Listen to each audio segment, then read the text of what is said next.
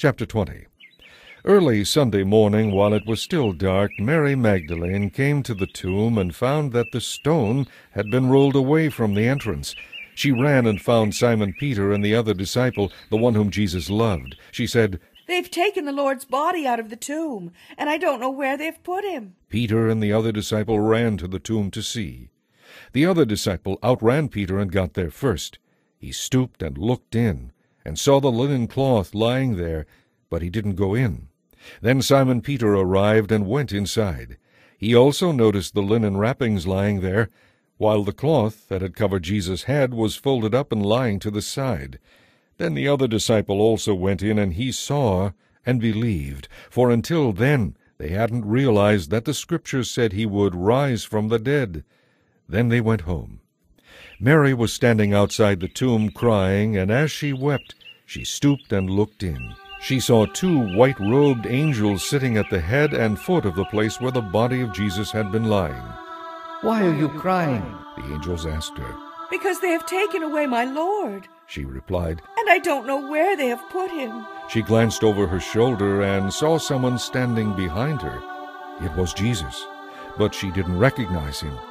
"Why are you crying?" Jesus asked her. "Who are you looking for?" She thought he was the gardener. "Sir," she said, "if you have taken him away, tell me where you have put him, and I will go and get him." "Mary," Jesus said. She turned toward him and exclaimed, "Teacher." "Don't cling to me," Jesus said, "for I haven't yet ascended to the Father. But go find my brothers and tell them that I am ascending to my Father and your Father, my God and your God." Mary Magdalene found the disciples and told them, "I have seen the Lord." Then she gave them his message. That evening, on the first day of the week, the disciples were meeting behind locked doors because they were afraid of the Jewish leaders. Suddenly, Jesus was standing there among them. "Peace be with you," he said. As he spoke, he held out his hands for them to see, and he showed them his side. They were filled with joy when they saw their Lord. He spoke to them again and said, "Peace be with you.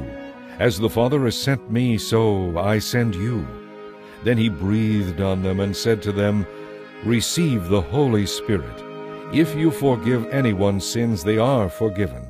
If you refuse to forgive them, they are unforgiven." One of the disciples, Thomas, nicknamed the Twin, was not with the others when Jesus came.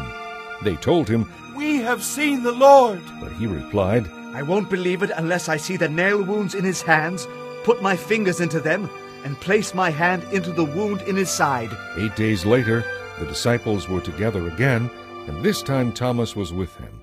The doors were locked, but suddenly, as before, Jesus was standing among them. He said, "Peace be with you." Then he said to Thomas, "Put your finger here and see my hands. Put your hand into the wound in my side.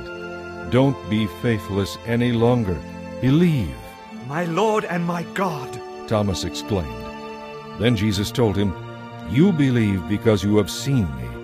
Blessed are those who haven't seen me and believe anyway."